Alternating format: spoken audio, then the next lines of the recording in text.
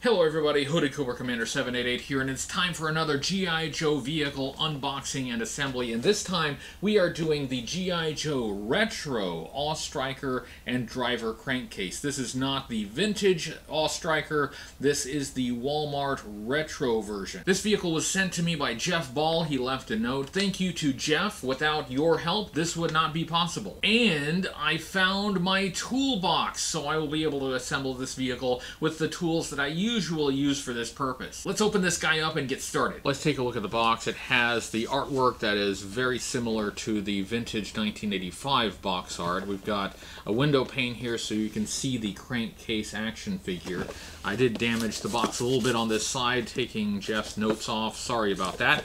But we've got basically the same thing on this side. And we've got a photo of the vehicle on the back, and we have a file card, but with the text in lots of different languages. This doesn't have much text really at all. It's just broken up into several sections with a bunch of different languages. I'm sure this is done so they don't have to issue different boxes with different languages for different countries and regions, but it does mean this file card is not very fun to collect and read. I'm cutting the tape on the damaged side, so let's open it from that end, and usually these are in some kind of a tray, a cardboard tray, and yes, that's correct. So just pull this tray out, and everything should come with it. Pretty tightly packed in there. Hang on, I don't want to damage anything. There we go. Okay, we have the figure on this card, and it's taped on. It may also be glued on, but it looks like you can take the figure out of the plastic and without damaging the plastic, which means you can put it back in if you want to put the vehicle and the figure back in the box. So that's nice. We have, in poly bags, the main body of the vehicle. It looks like it's mostly already assembled. I think the vintage toy would have been less assembled than this. That'll make it easy. That'll make it very easy for us to put together. We have the smaller bits, the cannon, the antenna, the figure stand for the figure in this bag. We have 4 wheels, and that is all that's in that bag. And here we have the paperwork. The instructions should be in here. First things first, we've got to open this and get the instructions out before we can start putting it together. It does have some instructions and blueprints like the original. That's just some legal disclaimers. There is the sticker sheet. Nice. And here are the instructions, and I believe it has blueprints, but they're really small. Very small printing there. And there are the instructions, only 5 steps. That should be really easy. These poly bags are taped closed, they're not actually sealed, and that's nice. So I guess we could put these items back in the bags if we wanted to. I have no idea if you can unassemble this thing after it's been assembled, but if it's possible, then you could put the whole thing back the way you found it and store this thing in its original box. Wheels out. Alright, let's just lay these out so we know what we're working with here. That goes with the figure. We've got a connector, hose / wire here. This is similar to the vintage Awe-Striker, but yeah, this is much more assembled than the vintage one would have been. Some of these parts I'm quite sure were not assembled out of the box when you first got the Awe-Striker in 1985, but that is fine. Okay, there's the roll cage. Set that there, and here's the main chassis and body, and there's a piece of cardboard here holding the spring suspension in place. We'll take that out. So yeah, it does have the same suspension that the original did. That is nice.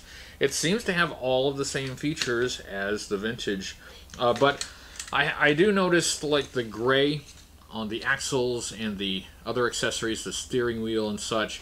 That is in a lighter shade of gray than the original. A lot of my vintage G.I. Joe toys are still boxed up, and I'm not 100% sure where the vintage All-Striker is. Maybe I can find it and show a side-by-side comparison once this is assembled. Step one is easy. You just pop the wheels on, and there are mushroom clips, which means the mushroom clips will show on the wheels. There are no hubcaps to cover those.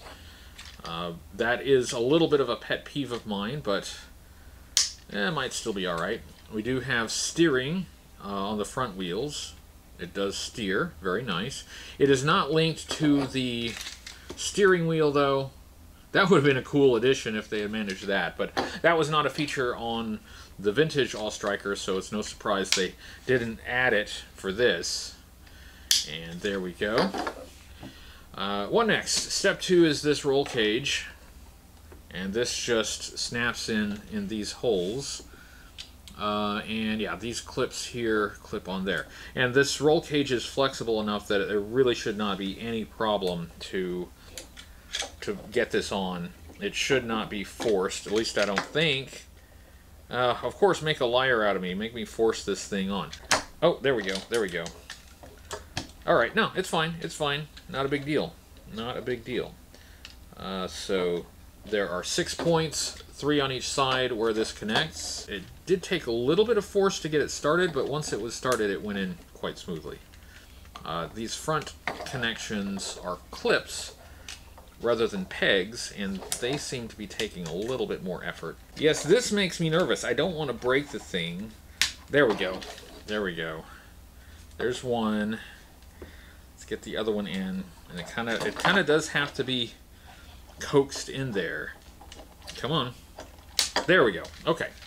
Roll cage is on. Looking pretty good.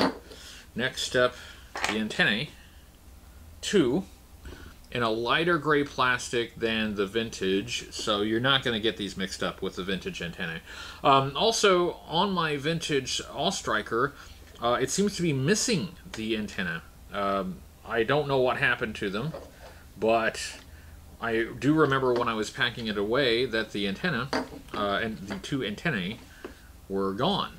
And I'm sure I took them off for some reason, but apparently I didn't put them on or put them in a good spot. Now, the vintage All-Striker had a removable engine cover. Oh, and this one does as well. The engine cover comes off. Is the engine removable? It is! So these features are also the same as the vintage All-Striker.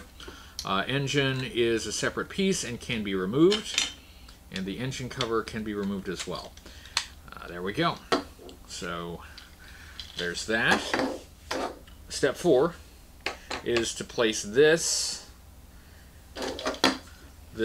cannon in this peg here, or this hole, this peg and this hole on the top of the roll cage. And since that roll cage is a bit thin, I'm going to give it a little extra support with my hand under it. And yeah, that's all the way in. So we've got rotation. Like with the vintage All-Striker, it doesn't quite go 360. It runs into these antennae. But it does elevate. That's got good elevation. Now, the last piece is this little tiny black connector wire, or hose, whatever you want to call it.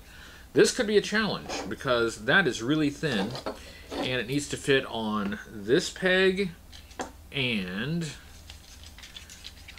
this peg here. There's a peg here and a peg here, so it needs to run from one side to the other. So let's see how easy it is to get this on. It is a tight fit. Oh, it's a really tight fit. It's working though. It's working. All right, so it's on this little device here on the dashboard, passenger side, and then it's supposed to run to this. Let me see if I can do it on this side so you can actually see me assemble it. That would be cool, huh? I would be really devastated if I broke that peg off. Man, that is a tight fit though. That's a tighter fit than the other peg. I think this peg is thicker. Okay, but we've about got it. Okay, it took some doing, but there is the wire. That's similar to the vintage All-Striker, but the wire was a bit different. But it's same idea. Same idea. Works the same, though. Okay, so that's it for the assembly. Now we need to put the stickers on. Here is the sticker sheet, and I have my tweezers, which I prefer to use to put the stickers on. And a lot of the text is white on a white background, so it's going to be a little tricky to see this, to pick out the correct sticker to put on. Let's start with this side, and I'm sorry I'll have to do this on the side that is not facing you so that I can put this on correctly. But I'll turn it around so you can see. Let's start with that one because it looks like it will be a difficult one to put on. And it is really small text in white, and wow, I'm going to have to find it. I think it's that one. This, unlike on the vintage G.I. Joe sticker sheets, these are not numbered. If they were numbered, of course, I would just look for the correct number and put that on. But instead, it just has a picture or a diagram of the sticker, which would be fine. That would be fine if the white text on white background were a little easier to read. Once I pull it off, I can actually look at it more easily and make sure I've got the right one. And that is not the right one. Where does this one go? This has some text that says spot check. And where is that? Oh, that is confusing. Oh, I don't like this. Here's what I'm going to do. I'm going to set the sticker aside until I figure out where it goes. We're not off to a great start here. I'm having some trouble with the stickers on these retro collection vehicles. We have a sticker here that does not appear to be on the diagram. At least if it is, I'm not finding it anywhere. All right, let's move on. Let's move on. Let's find. I found that one. There's a black background, white text sticker that says gas.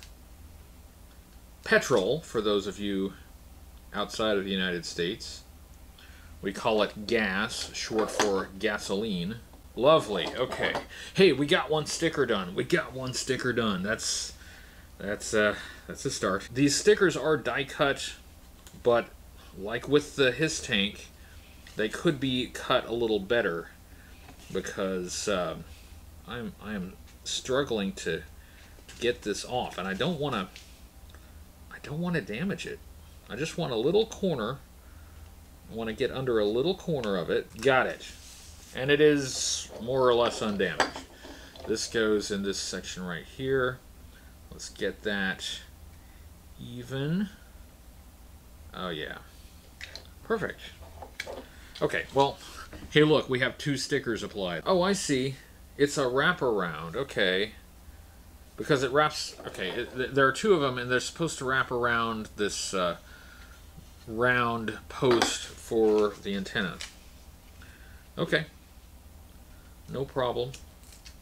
The sticker sheet does not show it in that shape, but that's definitely the one. And yeah, I didn't pull the sticker off very well. Let me straighten this out. With this shape, it should wrap nicely around that base. Okay, so now we've got 3 stickers. Let's keep going. This is what you all tune in for, right? This is riveting stuff. I want a G.I. Joe logo. Yeah, that's what I want. I want that right now. I want the G.I. Joe logo. I have assembled a few vintage G.I. Joe vehicles, including 80s vehicles, right out of the box. Putting the stickers on was my favorite part of it. It was like this Zen experience. But not so with the retro line. Not so. Requires a bit more concentration. Okay, G.I. Joe logo goes here. That looks nice. I like that. I like the G.I. Joe logo. That actually looks good. Oddly, it doesn't show the American flag being put on the side. On this side, it shows it on the other side, but at least we know where it's supposed to go. It's an American flag that is red, white, and clear. So instead of white stripes, we have green stripes because it's on a green vehicle. Still, looks okay. Better than not having it. There are 3 sizes of stars.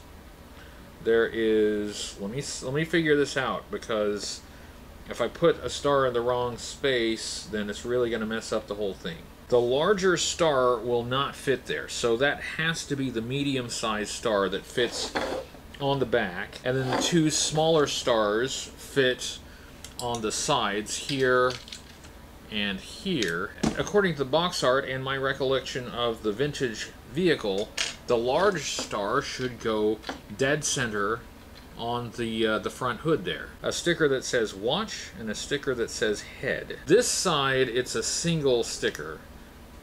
On this side, it's two separate stickers because the post where you plug in the wire is in the way, so they had to split it into two. And I found them. I found them. This is a wide sticker that is supposed to fit on a narrow little bar. I guess that works. That's weird though. So that's these two stickers on the roll cage there. This goes, oh, I gotta get a different angle. Got it? Okay. Coming along. This one goes here, but then this spot check one we still haven't found. We'll figure that out later. Okay, this side is done. This side is done. This is another wide sticker, so it will have to wrap around like the other two. I'm happy to have new G.I. Joe stuff on the shelves. I'm happy to have, you know, new stuff on the market for old and new collectors. You know, new stuff and, you know, things that are, you know, re-releases of the old stuff. That's nice. That's nice. Not a bad thing. I truly do not understand some of the choices just on the small things, like how they die cut the sticker sheet. I don't get it. I hope you guys are enjoying the new slate of videos. Now that I have more time, I can produce more, and I'm also trying to take my time and improve the quality. That is something that that I do need to get better on, especially like some of the audio quality is really bothering me on some of the videos, and I'm actively working to improve that. So if that is something that you've noticed, don't worry, I've noticed too, and I'm working on it. Okay, well that kind of worked. That worked better than I thought. So there's that. This at least hasn't had a sticker that egregiously, you know, refuses to fit in the space like on the His tank. We haven't run into that yet. I do like how the stickers add just these little touches of extra detail and color. That was always the best thing about vintage vehicles is, you know, these stickers add something. You know, they couldn't do paint applications on the vehicles. At least they didn't do paint applications on most of them. So to add these tiny little details that made them feel more real, they did it with these vinyl stickers, and for the most part it worked pretty well. One went really easily. Get the stars and stripes, even though there are no stars and there are only red stripes. Yeah, close enough though. The G.I. Joe logo, I think this is my favorite. I like putting the G.I. Joe logos on the best. It is shameless branding, right? Like an elite, super secret counter-terrorist group like G.I. Joe would not really emblazon their name on every piece of equipment they have. So it's not exactly realistic, but it looks cool. So, progress. Next. Now, I do like the look of the white text on the green vehicle. I'm not complaining about that at all. I think it looks great. The problem is white text on a white background on the sticker sheet, and they are not numbered, so that makes it somewhat difficult to find the sticker you're looking for. The assembly of this thing was very easy. It's the application of the stickers that is taking much longer. This warning sticker goes... It can't go there. It wants me to put this sticker right here, but there's a grill there. There's a vent there, and I can't put a sticker there. It doesn't show that on the sticker sheet. On the diagram, it's not present, but on the actual molding of the toy, it is. So it cannot go there.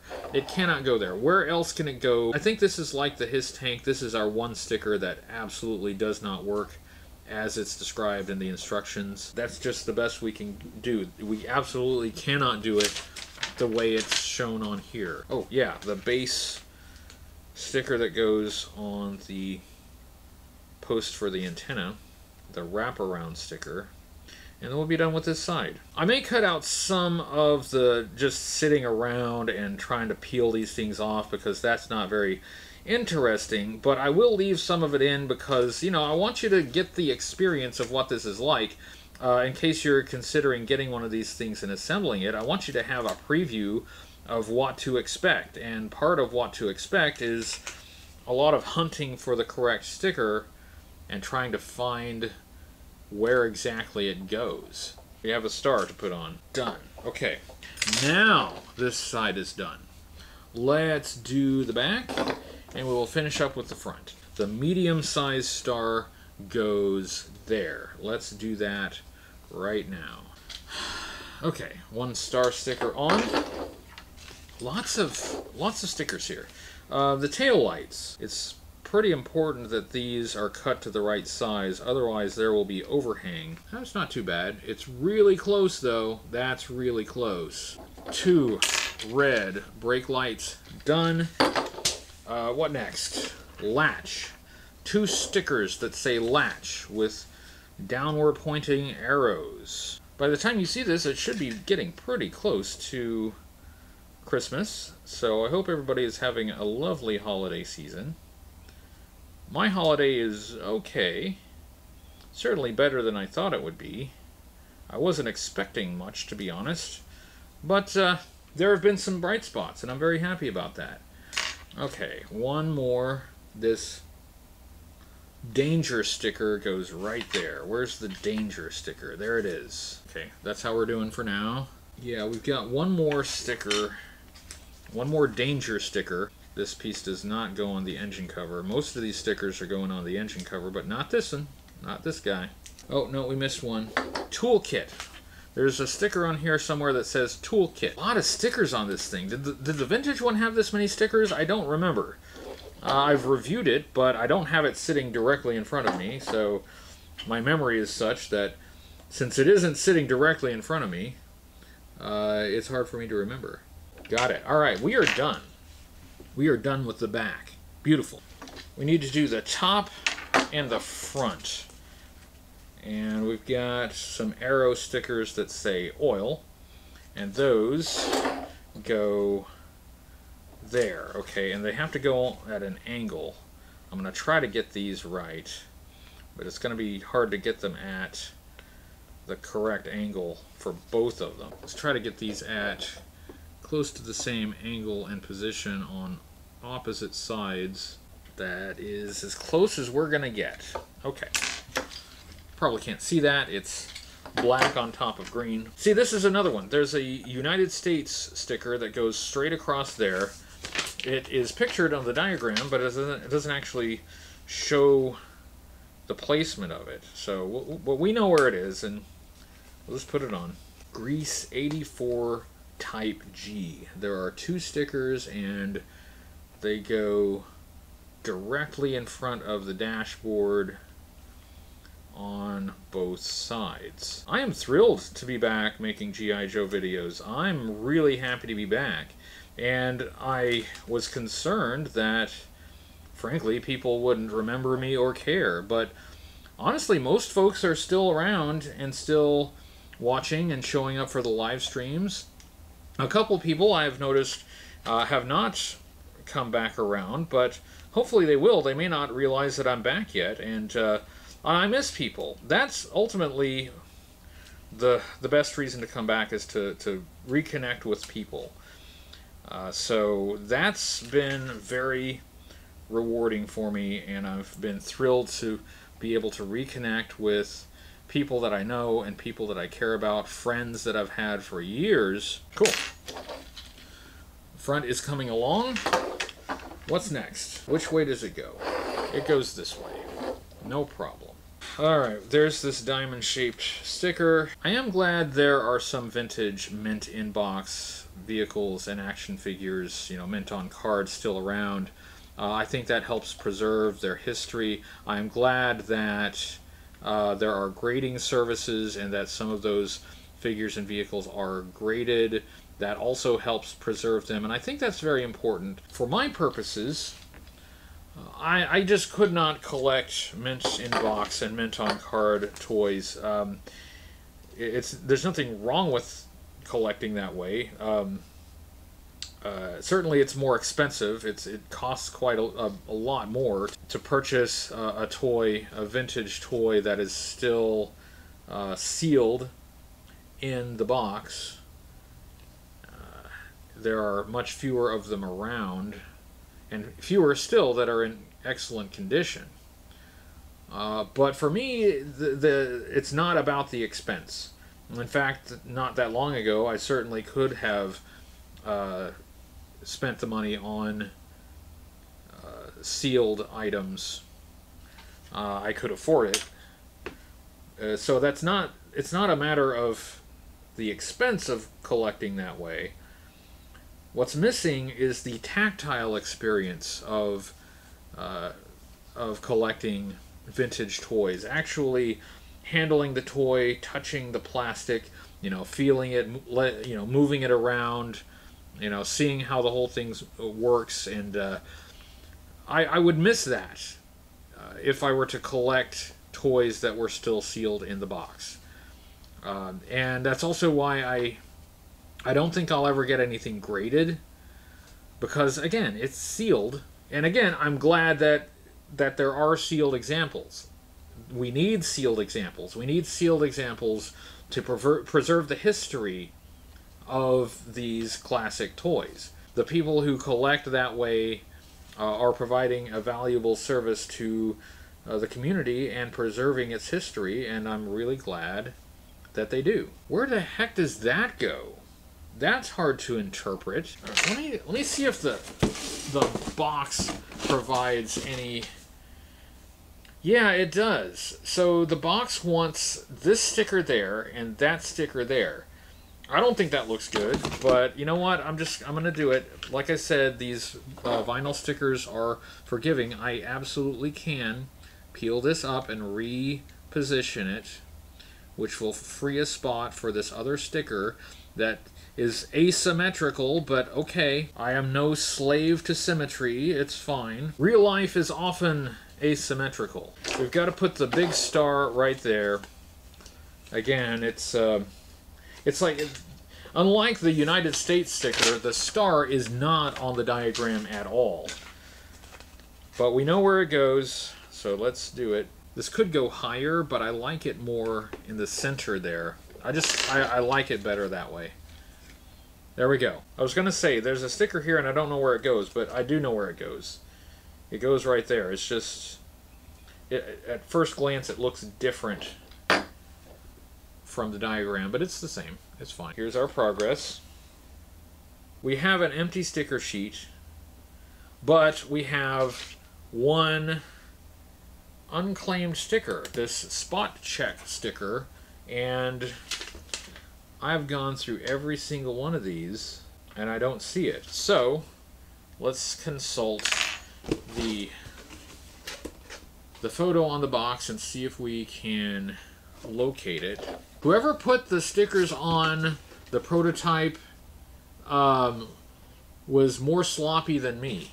And I'm kind of sloppy, but like the watch head sticker right there, very uneven. Another difference is the American flag sticker on the box has the white stripes. No, I don't see it. I swear. I don't want to leave it unused, so we should put it somewhere.